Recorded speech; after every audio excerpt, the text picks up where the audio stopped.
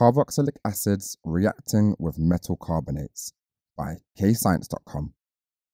From a previous video, we know these are the first four carboxylic acids: methanoic acid, ethanoic acid, propanoic acid, and butanoic acid, and these are their molecular formulae. And these are their displayed formulae.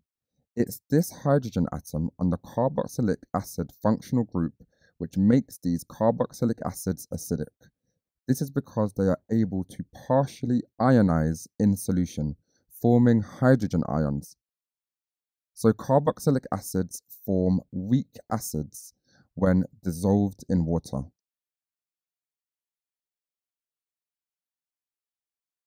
So when ethanoic acid reacts with sodium carbonate, sodium ethanoate, water, and carbon dioxide are formed, and this is the balanced symbol equation. Here we have a beaker containing ethanoic acid, and in this ethanoic acid we place sodium carbonate. The sodium carbonate reacts with the ethanoic acid to form effervescence. This effervescence is just carbon dioxide gas.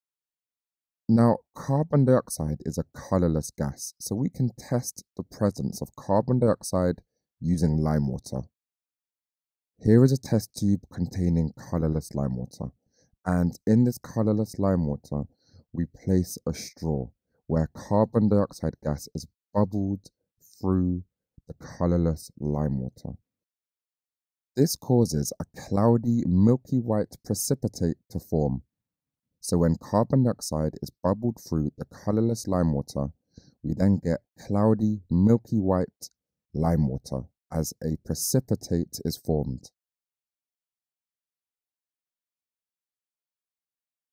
Pause the video here to practice the keywords. The answers will follow.